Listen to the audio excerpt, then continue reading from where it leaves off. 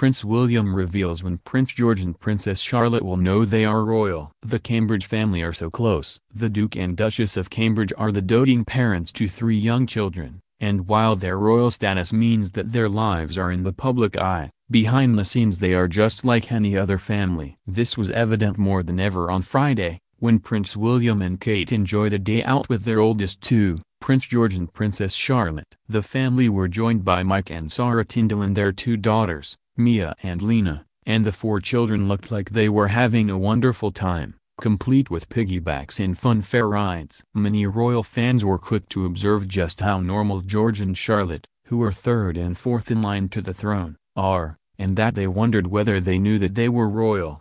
William has previously spoken out about their family unit, where he too described them as very normal, and that there was time and place to tell George he will be king, making it apparent that right now, the Cambridge children are not aware of their royal position. Talking to the BBC in April 2016, the future king said, "As far as we are concerned, within our family unit, we are a normal family." The dad of 3 continued to explain that they are waiting for the time is right to tell George that he will one day be a king. He explained, "I love my children in the same way any father does, and I hope George loves me the same any son does to his father. We are very normal in that sense. There'll be a time and a place to bring George up and understand how he fits in the world. But right now it's just a case of keeping a secure, stable environment around him and showing as much love as I can as a father." In contrast, William found out about his royal title as a child. Jeremy Paxman recalled how Princess Diana would often talk about how William didn't really want to be the king. Talking on Paxman on the Queen's Children, he said, "We talked about our children and she,